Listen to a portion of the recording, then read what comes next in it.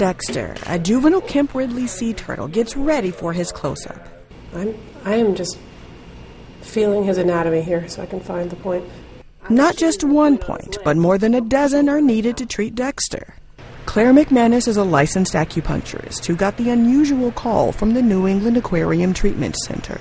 You know, we reach a point sometimes in therapy for these turtles that the traditional methods aren't working the way we want them to. So McManus winged it, figuring out how to place the thin needles on the sea turtles. I work alongside the vet to find the anatomical locations that correlate to where we might put the needles on humans to treat the front limbs. Dexter was among hundreds of turtles that got stranded on Cape Cod and along the southern shore over the winter. Many were brought to the aquarium suffering from hypothermia and other infections like pneumonia. Dexter and Fletcher Moon, another endangered Kemp Ridley, also lost use of their front flippers, requiring the high-tech do most of the light treatment and low-tech approach. Underneath these flippers, he has 5 fingers, just like you and I.